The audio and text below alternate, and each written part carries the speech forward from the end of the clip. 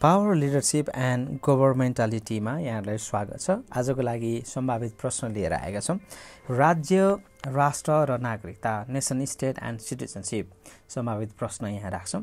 What are the citizenship rights? Identify the 4 types of citizenship rights and discuss the expanding citizenship right theory with reference to Thomas जोनास्की। नेपालीमा नागरिकता अधिकारहरू के छन्? Thomas जोनिस्को सन्दर्भमा 4 प्रकारका नागरिकता अधिकारहरू पहिचान गर्नुहोस् र नागरिकता अधिकारहरू विस्तार गर्ने प्रक्रिया सम्बन्धी सिद्धान्त बारेमा छलफल गर्नुहोस्, अथवा थोमस जोनिसको सन्दर्भका साथ नागरिकता अधिकारहरू व्याख्या गर्नुहोस्। आन्सरमा जाउँ। समाजका सदस्यहरूले प्राप्त वा उपयोग गर्न पाउने गरी उनीहरूका स्वतन्त्रतासँग सम्बन्धित अधिकारहरूलाई नागरिक अधिकार भनिन्छ। अर्को शब्दमा नागरिकता अधिकार भन्नाले स्वतन्त्रताहरूको समूह, सेट अफ फ्रिडम्स हो, जुन स्वतन्त्रतालाई समाजका हरेक सदस्यले प्राप्त गर्ने गरी स्थापित गरिएको हुन्छ।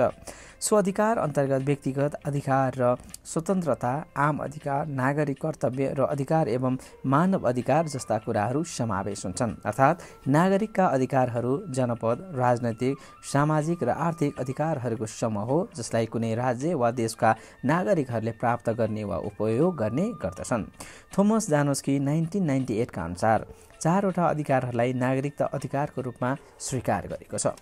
पहिलोमा जाउँ, कानुनी अधिकारहरू, लिगल राइट्स। जोनास्कीका अनुसार व्यक्तिका कानुनी अधिकारहरू बढी मात्रामा स्वतन्त्रता वा स्वाधीनतासँग जोडिएका हुन्छन्। सर्वप्रथम यस अन्तर्गत अदालती व्यवस्थामा पहुँचका लागि पद्धतिगत अधिकार, प्रोसिड्युरल राइट समावेश हुन्छन्, जसद्वारा नागरिकको कानुनी हक अधिकारहरू सुनिश्चित गर्न सकियोस्। कानुनी अधिकारहरूलाई 5 किसिमकामा वर्गीकरण गरिएको छ। पहिलो, एक्सप्रेसिभ राइट, अभिव्यक्तिशील अधिकार। दोस्रो, प्रोफेस राइट, आत्मस्वीकृति अधिकार। तेस्रोमा, शारीरिक नियन्त्रण अधिकार, bodily control rights. चौथोमा, property and service control right, सम्पत्ति तथा सेवा नियन्त्रण अधिकार। र 5औँमा, एक्सप्रेसिभ राइट, अभिव्यक्तिशील अधिकारहरू। त्यसै गरी दोस्रो नम्बरमा राजनैतिक अधिकारहरू पर्दछन्। राजनैतिक अधिकारहरूलाई पोलिटिकल राइट्स भनिन्छ।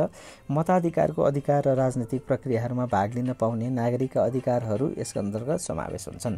राजनैतिक अधिकारहरूमा राजनीतिक प्रतिनिधिहरूको चुनाव गर्ने, नयाँ कानुन सिर्जना गर्ने, राजनैतिक दलको कार्यालय स्थापना तथा सञ्चालन गर्ने जस्ता कुराहरू समावेश हुन्छन्। सङ्गठनका लागि राजनैतिक अधिकार अन्तर्गत भने अभियान कोषहरू स्थापना गर्न पाउने, प्रस्तावना, विधेयकी परामर्श गर्न पाउने, राजनैतिक उम्मेदवार मात्र मनोनयन गर्न पाउने र विशिष्ट नीतिहरूका लागि पैरवी गर्न पाउने जस्ता अधिकारहरू समावेश हुन्छन्। राजनैतिक अधिकारहरूमा पराय र शरणार्थीहरूको संरक्षण गर्ने अधिकारहरू पनि समावेश हुन्छन्। अन्तमा यस अन्तर्गत अल्पसङ्ख्यकहरूको संरक्षण, विरोध प्रदर्शन र सरकारबाट सूचना प्राप्त गर्न पाउने अधिकारहरू समावेश हुन्छन्। तेस्रो नम्बरमा सामाजिक अधिकार, सोसल राइट्स। आर्थिक निर्वाह र सामाजिक अस्तित्वका लागि नागरिकका दाबी सम्बोधन र उनीहरूलाई मद्दत गर्न निजी क्षेत्रमा सामुदायिक वा आम कार्यक्रमहरूको सञ्चालन गर्ने सम्बन्धी अधिकारलाई सामाजिक अधिकार भनिन्छ। मूलभूत रूपमा यी अधिकारहरू वैयक्तिक इन्डिभिजुअल हुन्छन् र यस अन्तर्गत 4 प्रकारका अधिकारहरू समावेश हुन्छन्। पहिलो, इनेबलिङ राइट्स, सक्षमता अधिकारहरू। दोस्रोमा, अपर्च्युनिटी राइट, अवसर अधिकारहरू। तेस्रोमा, डिस्ट्रिब्युटिभ राइट, वितरणात्मक अधिकारहरू। र चौथोमा, कम्पेन्सेटरी राइट्स, क्षतिपूर्ति अधिकारहरू। र चौथो नम्बर अन्तिममा, सहभागिता अधिकारहरू, पार्टिसिपेसन राइट। निजी क्षेत्रसँग सम्बन्धित अधिकारहरू, व्यक्तिगत तथा सामूहिक अधिकारहरू, श्रम बजार कार्यक्रमको अधिकारहरू, सङ्गठनात्मक सहभागितात्मक अधिकारहरू। सहभागितात्मक अधिकारलाई पनि 3 भागमा गरिन्छ। पहिलो, अप्रत्यक्ष सहभागिता, दोस्रो प्रत्यक्ष सहभागिता र तेस्रो समूहगत सहभागिताका अधिकारहरू। अब यसलाई इङ्ग्लिसमा एकचोटि भनौँ। What are the citizenship right? Identify 4 types of citizen rights and discuss the expanding citizen rights theory with reference to Thomas जोनास्की।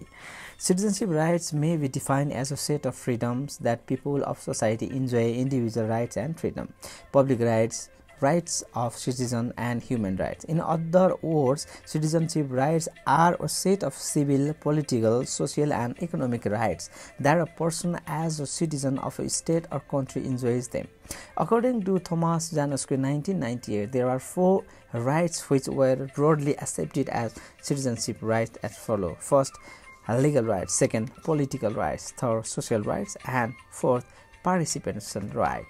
First, legal rights. According to Januszky, legal rights for individuals are mostly liberties. Firstly, they include procedural rights to access the court system and receive fair treatment therein. There are 5 different kinds of legal rights. First, expressive rights refers to persons' inherent rights to bodily integrity and include freedoms of sexual practice and control over medical interventions. B. The professed right to have an abortion would come under this category. C. Bodily control rights also include protection from physical assaults from other person and assaults from the environment. D. Property and service control rights include rights to property and choice about residential location, occupation, and social mobility. And the last, E. Expressive right to form union, spouse, and compense the administrative rights to form unions, business, and political parties. The second, political rights. Political rights include citizens' right to vote in political processes. C. Social rights. Social rights are public intervention into private to support citizen claims to economic substance and social existence. They allow private market distribution of resources. Social rights are primarily 4 parts. First, enabling right. Second, opportunity right. Third, distributive right. And the fourth, compensatory right. And the last one is participation right. Participation rights involves the state's creation of rights in private arenas, whether in the market or public organization. Just as political rights are public powers of action, participation rights are in 3 terms: individual and group rights, labor market intervention rights, and organization participation rights. Participation rights also in 3 concerning sectors. The first, under indirect participation rights. Second, under direct participation rights. And the last, group participation rights.